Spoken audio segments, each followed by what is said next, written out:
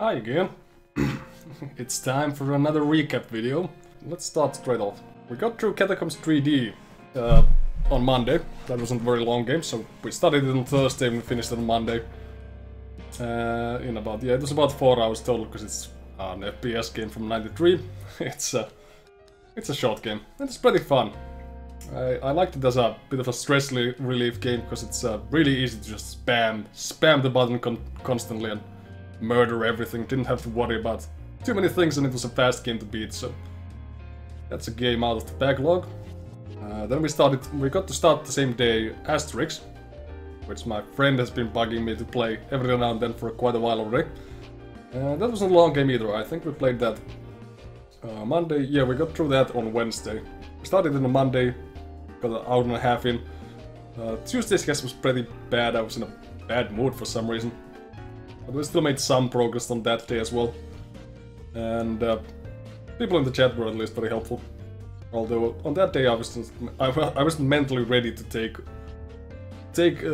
in what they were saying. So I could have gotten a lot more progress there otherwise. But we did get through it on Wednesday then.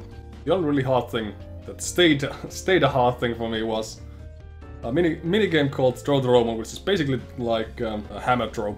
You just swing the Roman around with Obelix and you throw him onto the field, but for some reason it's got a really small window of opportunity for throwing the guy onto the field without going out of bounds, and I just couldn't get it right ever.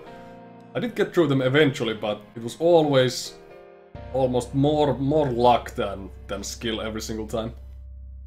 But that was nonetheless, we got through that game. On Thursday we got to start Apes Exodus. We played through Apes Odyssey before, and Exodus seems to be, frankly, even more fun. It starts out with some really cool writing at least, so it seems to have more mechanics to it, which seem to be working really nicely. Nicely so, what it's got like different kinds of emotions on the little Mudokons that you gotta save. Like some of them are blind, their eyes have been sewn shut, like everyone's mouths were sewn shut in the first one.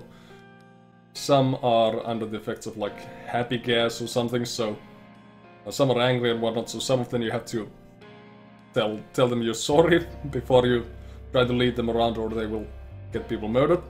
And some of them you will have to slap about to get them to their senses. That's pretty cool. We'll see, I'm excited to play that again tomorrow. And finally on the weekend since we've gotten through the Final Fantasy XIV's story mode and everything, we got quite a good progress on gearing up this weekend. First it was a bit slow because we had to go through the etherochemical thing that doesn't actually drop any loot. But we had to go through that a couple of times, 3 times I think, to get enough stuff to buy item level 170 gear to get our minimum average item level up to a high enough level to get the next 2 dungeons. Once we got to those, now it's gone up by a lot of levels after that. Now I think I'm in 161 now, when I was 142 when I started, so that's been going really well. And I'm finally getting back to Blood Bowl as well. I got a couple of games done today. Tried the Bretonians, didn't do very well with them, but they seem interesting. I might wanna continue trying to practice with them, or maybe I'll play high ups next time, but we'll see. Alright, so that's pretty much everything for this week. Come back around the stream to see what's going on next week. Bye!